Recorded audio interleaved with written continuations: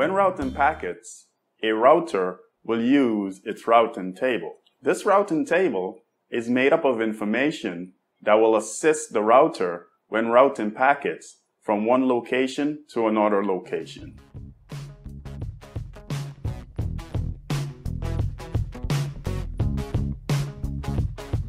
There are three things needed for creating a route. First is the destination IP address and its subnet mask. Second is the default gateway IP address. And third is the interface.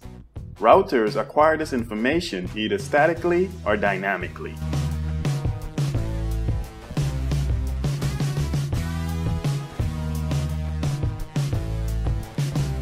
Static routing are manually configured routes.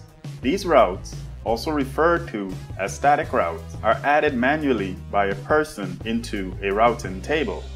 Static routes are fixed and can only be changed manually. This is one of the limitations faced with static routing. If there's a failure or change in the network, a static route cannot reconfigure itself to maintain network connectivity. Another shortcoming with static routing is that it is prone to human errors. If the information is entered incorrectly, the route will not work as required.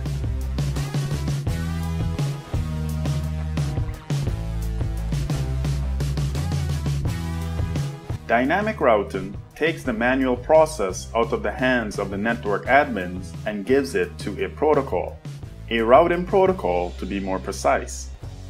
Protocols like RIP and ISIS are two examples of dynamic routing protocols. So if a new router is added to a network, or if a link goes down, the routers within the network goes into a process of reaching convergence.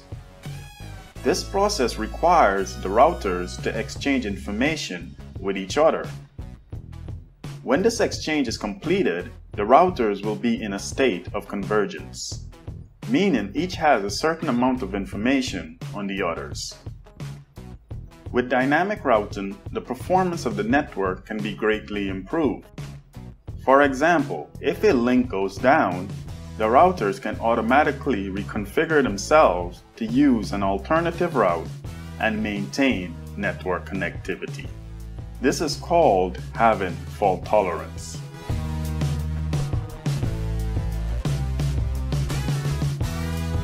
One thing to keep in mind is that static and dynamic routing are not mutually exclusive. They can work together on a single router.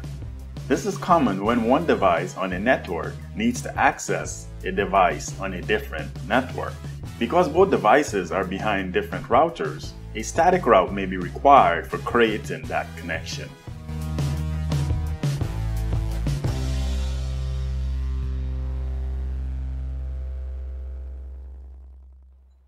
So in conclusion, routing tables are created by adding routes. These routes can be added statically or dynamically. Static routing requires manual configuration, and dynamic routing uses routing protocols to configure its routes. That's all for now on routing.